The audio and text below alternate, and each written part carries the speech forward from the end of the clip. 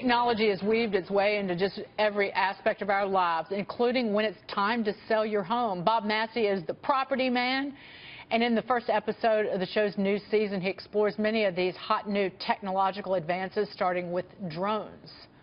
You can take pictures on the ground, you can take video on the ground, you can take stabilized video, you can do 360 video. And then there's the real game changer. What a drone enables you to do, like no technology before it, is show a property in context in the neighborhood. We can go from up to down. We can go from side to side. We can show you inside to outside. We can fly through a pergola, or we can fly over the top of a dock.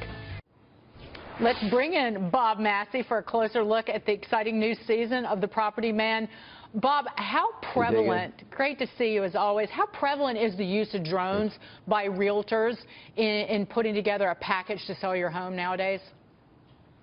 Oh, yeah, it's the wave now in Las Vegas, for example, in Florida, Arizona, where we did the third season of the show, Dagan. It is now the state of the art. It's particularly, of course, in luxury areas. They're using it more and more because, like this gentleman that we interviewed said, it sort of gives a panoramic view of the neighborhood. There are some issues, however, as to who really owns that airspace and privacy issues, so it gets a little complicated. But as it relates to selling homes, absolutely, it's the state of the art now. Yeah, Bob, what are you seeing in regards to those issues? Are the municipalities starting to come in and regulate in that regard? Is it the neighbors protesting? How have you seen that play out?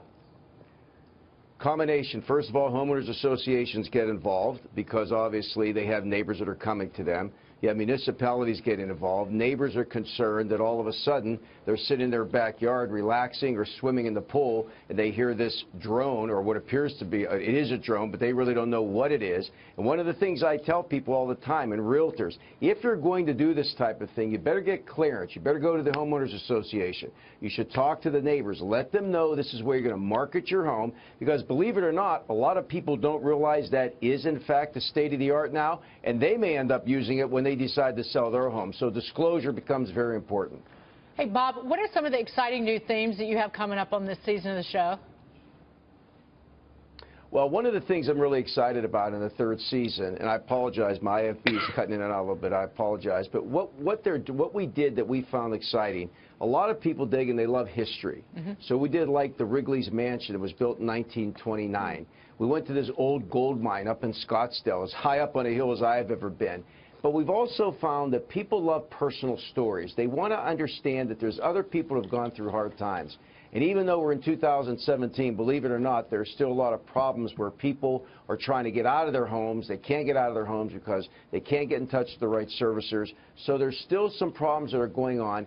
And my concern, to be honest with you, Dagan, is the loan modifications this year are maturing. I just had a person come in yesterday, 10-year loan mod, interest only, their payment now doubled. You're going to see some of these loan mods, and if the servicers, in fact, are not going to take care of them and sort of give them a better loan, you could see another wave of some short sale issues and foreclosure issue and bankruptcies in the next year or two.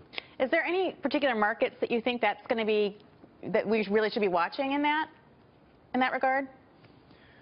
Well, yeah, I mean, I think we have to go to where we are. In Las Vegas, obviously, down in Florida, Arizona, the Pacific, obviously the Southwest and Southeast got hit very hard. I'm originally from Pennsylvania, from Pittsburgh. They really didn't understand some of the things that we go through in this part of the country. So, yeah, it's sort of consistent with where it was. Like right now in Vegas, there's not a lot of inventory, for example. There just is not a lot of inventory. So you have the supply and demand. Prices are going up. New homes are being built everywhere. It's like 2005 and 6 all over again, which is a little scary because I don't want to see another problem. So the same places that had the problem before, we're having it now. Well, let's head on down to Houston, Texas, Bob. Homeowners down there spent an average of $700,000 to remodel their homes, according to BuildFacts, a building permit data company. That beats out remodeling budgets in 74 other U.S. metro markets. Why do you think homeowners in Houston are spending so much to update their homes? Well, River Oaks, which is a beautiful area, and just like any place, Dagan, there's great areas and luxury homes. A lot of people look at this, and as we know, it's in the buy. So they evaluate, first of all, the luxury homes are custom homes. It's what they wanted. A lot of these people families, their children have grown up, they now have grandchildren, they don't want to move. They say, well, what's going to be the cost even if we downsize, and what's it going to cost us to remodel, and can I recapture that money? So it becomes a business decision. It's happening in areas in Las Vegas where these luxury homes, they're saying, you know what, I love the area. I know my neighbors. I love everything about it. My kids still come home. Now I have grandchildren. So they remodel it, and they evaluate it, and it's happening not only in River Oaks and the Houston area, but in other very luxury areas, Palm Beach, Las Vegas, different areas. So it is absolutely something that everybody's looking at now.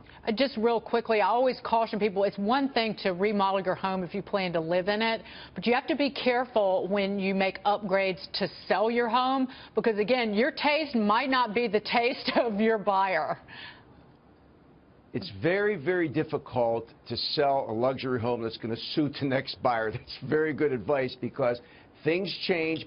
A luxury home is usually a custom to your eye fit, and you got to look in the buy and say, the changes that you are making, can it be so dramatic that you may not be able to sell at home as quickly as the neighbor down the street? Bob, great to see you as always, and everybody, do not miss Bob Massi, the Property Man, premiering tonight, 8:30 p.m. Eastern Time on the Fox Business Network. Bob